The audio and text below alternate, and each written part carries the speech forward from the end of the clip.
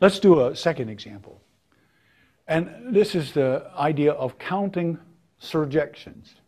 So we start with some notation. For an integer n, let brackets n be shorthand for integers 1 through n. And now let SNM count the number of surjections from n to m. Okay, so I'm asking you, calculate S53 by hand. Calculate the number of surjections onto functions. How many onto functions from a 5-element set 1 through 5 to the 3-element set 1, 2, 3? If you sort of know what you're doing, just keep working. If you're lost, let's do it together. So I'm going to map the objects 1, 2, 3, 4, 5 to 1, 2, 3. And I gotta hit all of those. I gotta use all of them. It's an onto function. So for example, a constant function which maps all of these 5 elements to the same, that's not onto. All right. So now in order to simplify my counting, I'm going to arbitrarily talk about what are the set sizes. So how many objects go to 1, how many go to 2, how many go to 3. So I could have 3 go there, 1 go there, and 1 go there. So I could have, in other words, that's the distribution 3, 1, 1. I could have 2 go to 1, 2 go to another, and 1 go to the third. Are there any other distributions? Are there any other ways to map 5 to 3?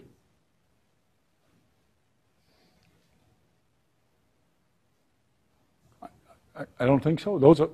That's exhaustive? Yes? So is 2, 2, 1 the same as 1, 2, 2? No.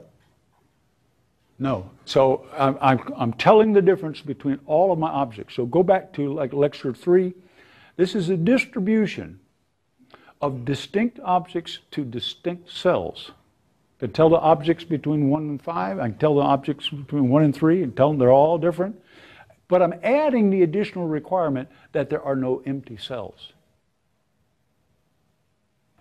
Was that question clear? He wanted to know whether I can tell the difference, and he said, it's 2, 2, 1. If that's the distribution, is that the same as 2, 1, 2? And I said, no, it's not, because what I'm saying is I can tell the difference between all of my objects. I can tell the difference between all of my cells. So I'm distributing the 5 objects into the 3 cells, but I add the additional requirement that the distribution should leave no empty cells. Okay, but now that we've talked about this, maybe we can do it.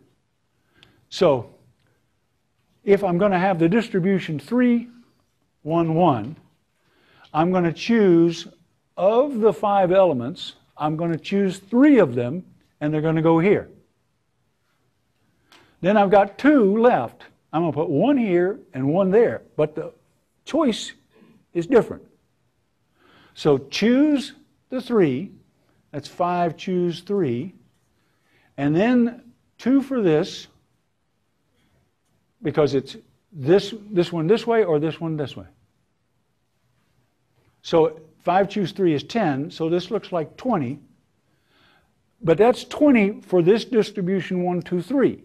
But there are 6 permutations of 1, 2, 3. So for the 6 permutations, take out all of the different ways to distribute those, 6 times 20 is 120. All right, so there's 120 ways to do it associated with that. All right, now what about 2, 2, 1? So for this guy, I'm going to take 5, choose 2. Okay, then I've got 3 that are left, and I'm going to take, of those, I'm going to take 3, choose 2. And then this guy gets what's left over. So it looks like this is 10 times 3 is 30. And now there are 6 permutations. So that's 30 times 6 is 180. Now, that would give a grand total of 300. Question mark, question mark, question mark, question mark. Are you really convinced by what I just did?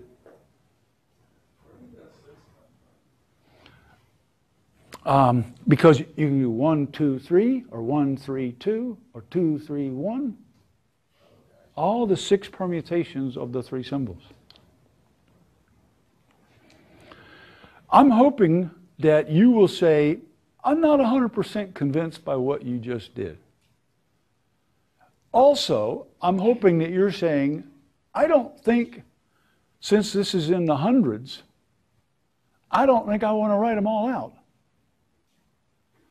I want to be selectively lazy and think about this at some higher level and get a formula that I can trust and use that formula to actually do a precise calculation. Question?